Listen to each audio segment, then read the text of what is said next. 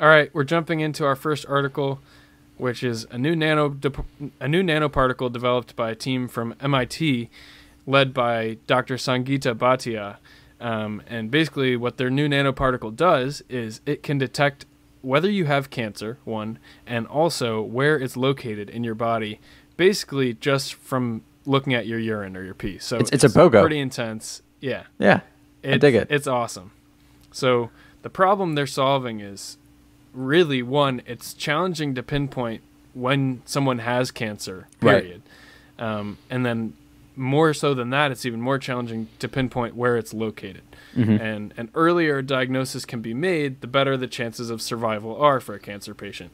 So I didn't know this, but here's a stat I found while doing research for this episode. For lung cancer, the 5-year survival rates are at least 6 times higher in patients whose tumors are detected before they metastasize and spread somewhere else. So if you can detect tumors while they're small and before they spread, at least for lung cancer, and I'm assuming it's similar for other types of cancer, their survival rate is 6 times higher.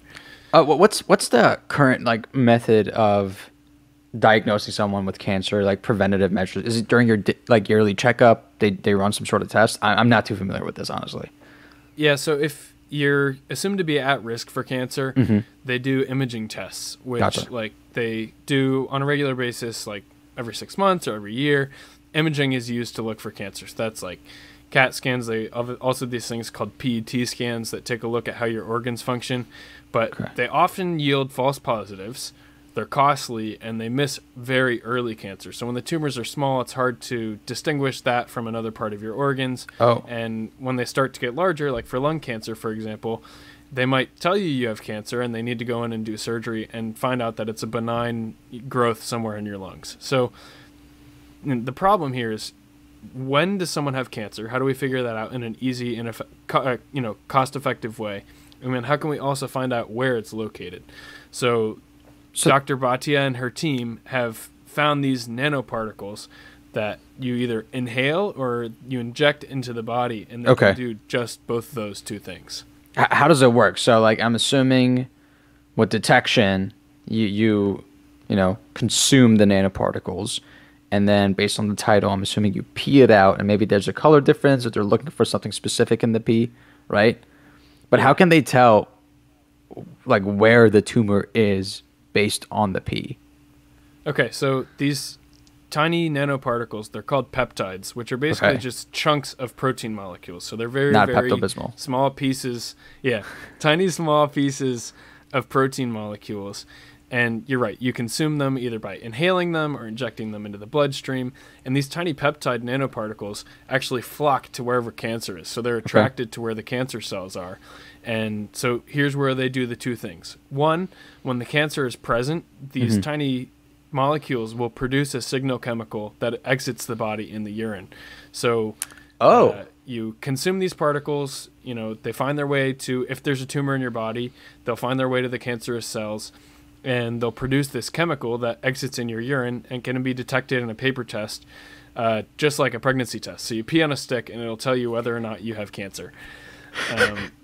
That's to me, as compare that to the imaging studies, that seems like a really efficient way, really cost efficient, and it's not as invasive, let's say. So you don't have to go sit there and have an MRI for hours. You can just kind of inhale this mist of particles and then pee on a stick, and it'll tell you whether or not you have cancer. So that solves one of the two problems there right off the bat.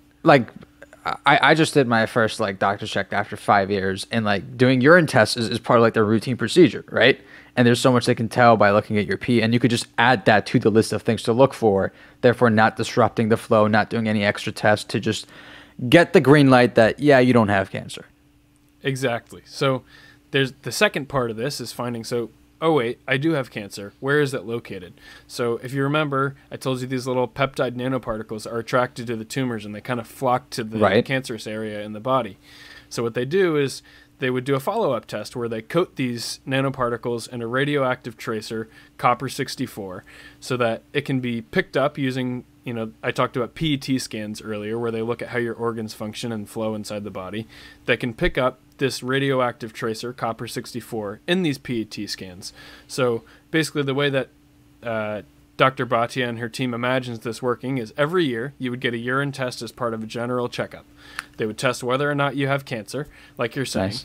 and then you would only do an imaging study where they put the radioactive particles in you only if the urine test turns positive. So you're not being exposed to radiation, without undue cause. But then you can do a follow-up test where you inhale or inject these copper-64 particles. It flocks to where the cancer is. You do the imaging test, and it tells you exactly in the body where this signal is coming from. So it can, 1, locate whether or not you have cancer in an easy way, and then 2, find out where it is in your body. So the radioactive copper-64, does that, because, I mean, the benefit is clear. It's going to be able to localize the tumor. Does that do any significant damage to the body? It's not extremely harmful. There is some inherent risk associated with putting radioactive particles inside your body, and that's why they would only use it in the case that they've already found the cancer. It's a calculated risk to be able to locate the tumors and treat them. So it's like getting an X-ray, like risk-wise. You know exactly. You're getting some radiation. It's not great, but you only get an X-ray when really needed.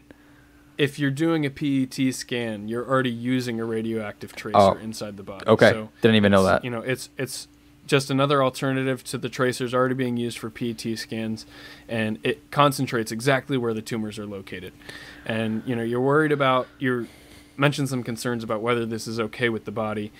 Dr. Bhatia's team has already done phase 1 clinical trials with an earlier version of these same particles, and it found them to be safe for patients. So it's this specific iteration hasn't yet been tested, but there's promising results based on previous tests saying that this might be able to be cleared for human testing, and we might be able to see urinary diagnostic particles like this, at least telling whether or not you have cancer from your pee, in the next few years. That's music to my ears, man. And you know what? I would love this to become a part of my routine tests. That is, if I start actually going to the doctor once a year, making sure I'm healthy, make sure it's all good. Yeah, well, especially because it can massively increase the survival rates. Exactly. It seems like a no-brainer to be able to do, an easy urine test to figure out whether or not you have cancer. 100% agree with you.